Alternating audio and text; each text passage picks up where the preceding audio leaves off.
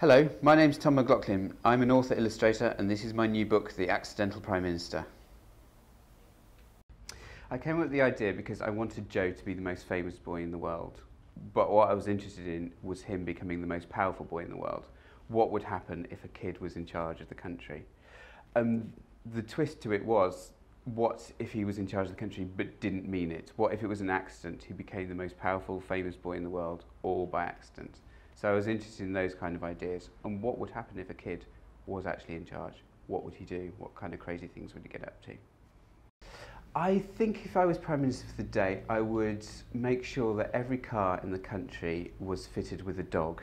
Because I love, whenever you're out and about and you see a car going past and a dog's head hanging out the window, it just fills me with joy. So I would make it compulsory for every car to become fitted with a dog. That's what I would do. As a kid, I really liked The Hungry Caterpillar when I was very little. I was kind of fascinated by the drawings. They just looked so lovely to eat. Even now, when I kind of think of lollipops, I picture the lollipops from The Hungry Caterpillar. Well, for Joe, I'm not sure anything's next for him. I might just sort of leave him to be in charge of the country. I think he's doing such a great job. I'll leave him there. But there are plans to do another book called The Accidental Secret Agent.